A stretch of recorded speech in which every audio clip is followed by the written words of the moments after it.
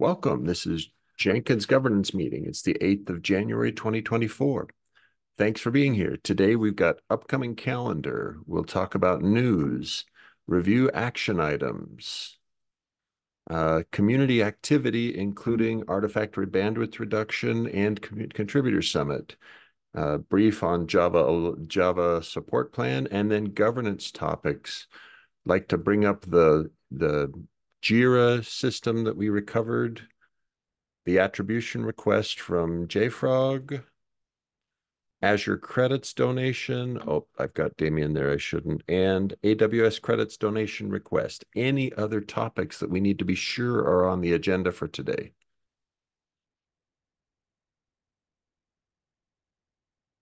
Okay, then let's look first at the calendar. So weekly release 2.440 is scheduled to come out tomorrow. And as part of the next story, it looks good as a candidate to be chosen as the LTS baseline. LTS baseline will be selected Wednesday. And we've got a release candidate that will also be out Wednesday for 2.426.3. It's scheduled to release January 24th. We've got an upcoming major event. February 2nd, there will be a Jenkins Contributor Summit in Brussels, Belgium. And looking forward to seeing everybody there and being face-to-face. FOSDEM will be February 3rd and February 4th. John Mark Messon is coordinating the agenda for the Contributors Summit, and we'll review later in the meeting some of the details of it. Any questions on the calendar? Okay, let's look at the other items then. So on the news side, we're delighted that the Microsoft Azure donation of $40,000 is being actively used. We've consumed the first $1,000 of the donation. Thanks to Microsoft for donating. DigitalOcean is also sponsoring the Jenkins project for 2024 with $20,000 of cloud services. Very grateful to both those sponsors. Thank you, thank you, thank you. Now we had action items on license policy and phrasing changes. Basil, would you like to give us a summary there of the results? Sure. I think we were all done with this topic in the sense that we've taken a few actions, one of which was to explicitly allow public domain dedications and public domain equivalent licenses, which solves the issue regarding the JSON library, which is released under a public domain dedication. And in addition to that, we've clarified that library plugins should ideally use the license of the wrapped library unless they have significant production code contributions. And that's a soft recommendation, not a requirement, simply designed to eliminate ambiguity around these library plugins. And there are a few of them that have recently been updated to match these recommendations as well. So we're not only recommending this, but have actually gone through and aligned reality with our recommendations in several cases. And I think that's it. I don't think we have any other open questions regarding licensing. Those were the two biggest questions, and I think they've both been resolved by now. Thanks very much. Any questions from others? I feel like they are done, just as you said.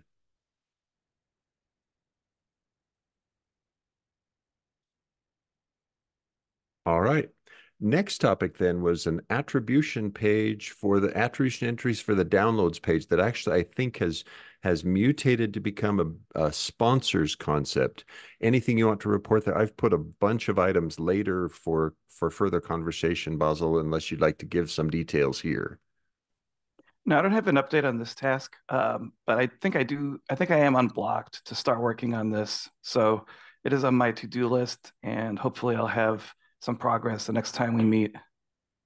Great, thank you. Now, I do have one item. It is that Red Hat is no longer a member of the Continuous Delivery Foundation. We had kept them on our top level page at www.jenkins.io because they were a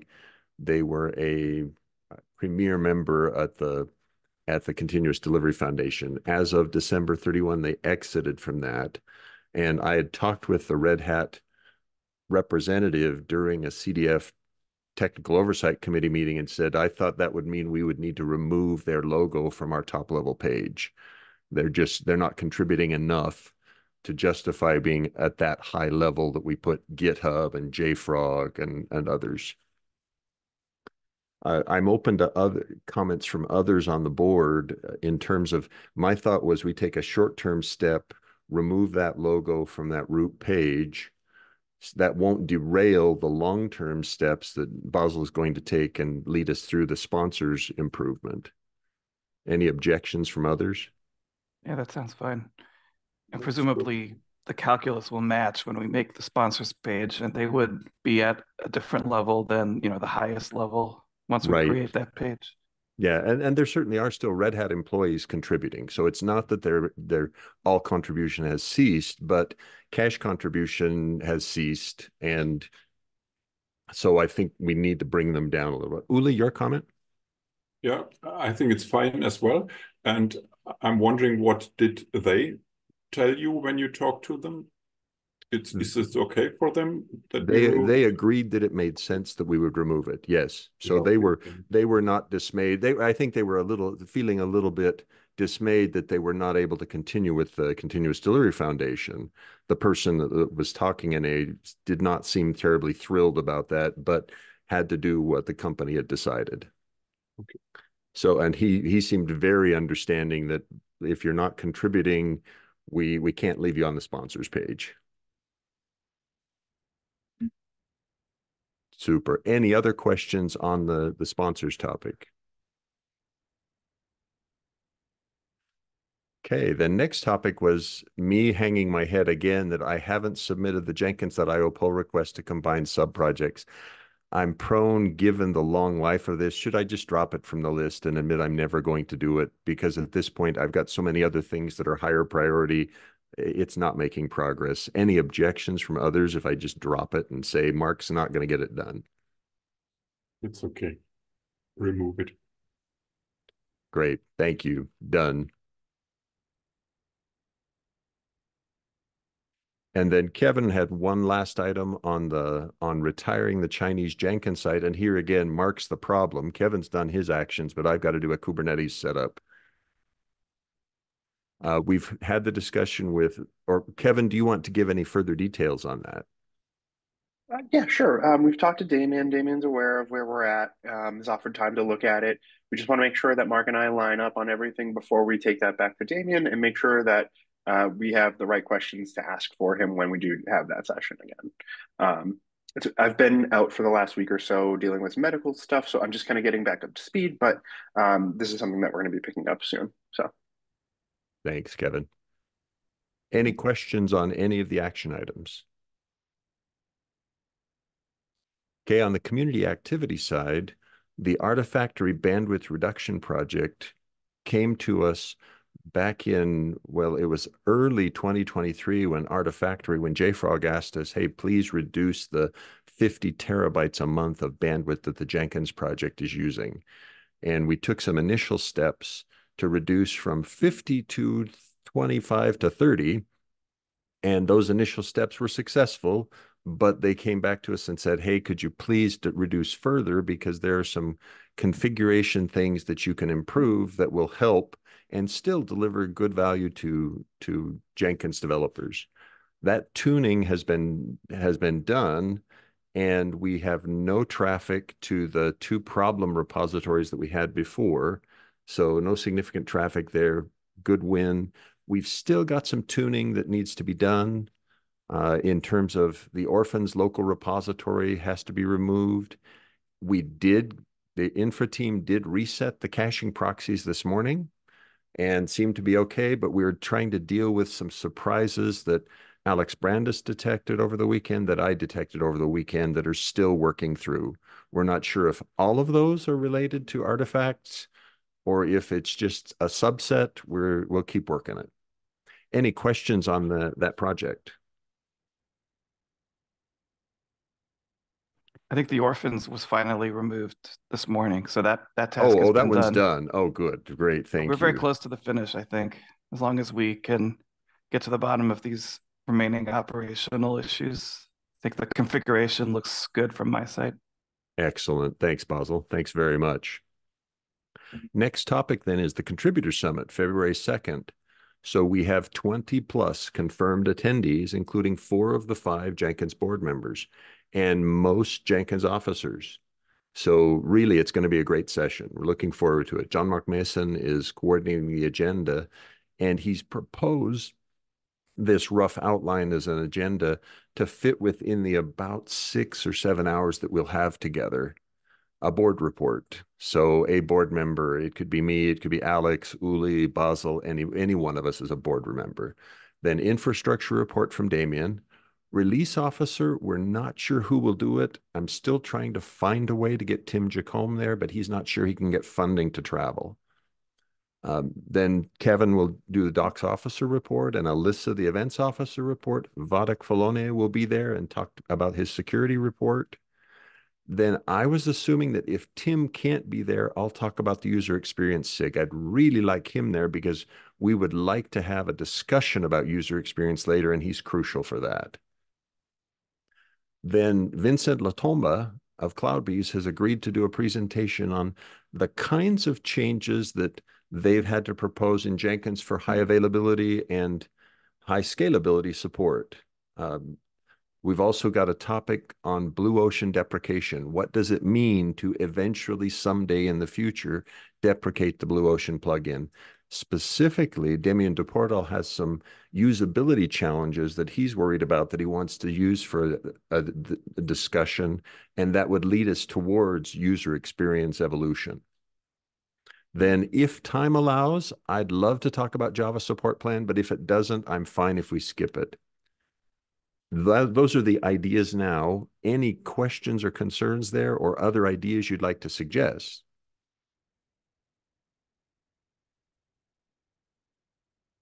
Okay, great. So if you have ideas, and one of the thoughts we've been having is, could we do some group coding exercises as well? We think we would do those likely after the bulk of the presentations are done, but we think it could be a good experience. We're going to have Stefan Speaker there. We're going to have Uli's going to be there. Basil will be there. Alex Brandis will be there. We've got a bunch of people there who could really benefit by some time together coding. Next topic then is just a status report that Java support plan continues to evolve, but I've got a bunch of work still to do on what are the details of it. And I apologize that I'm behind schedule. I hope to get to it this week.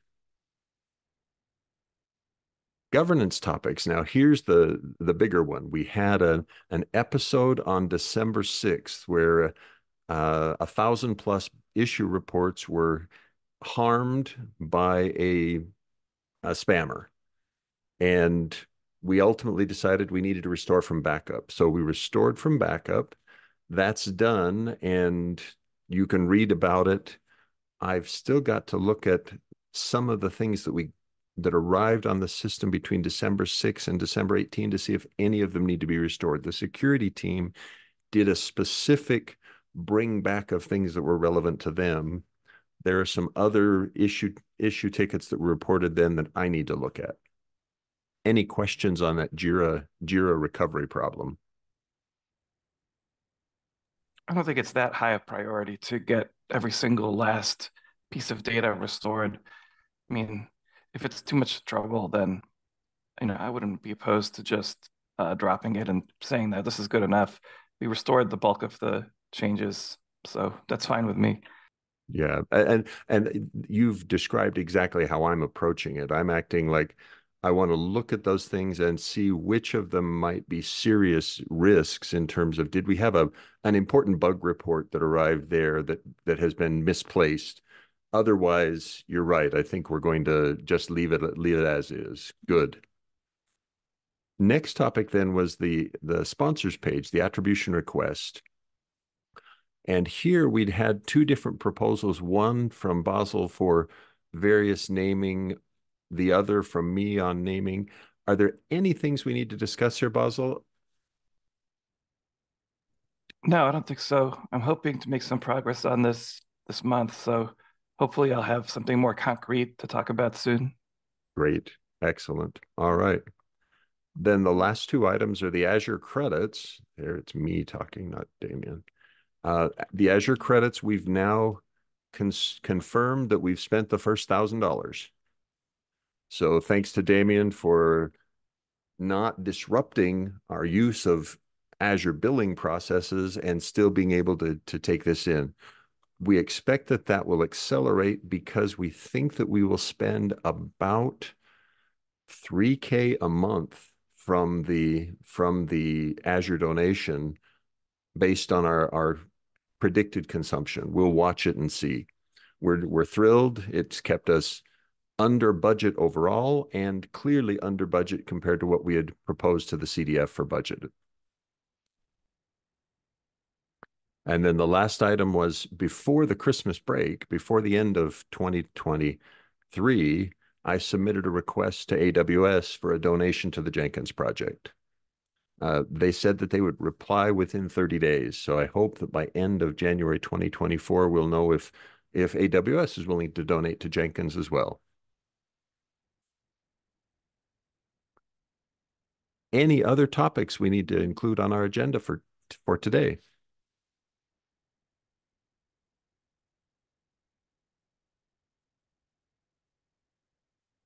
All right. Thanks, everybody.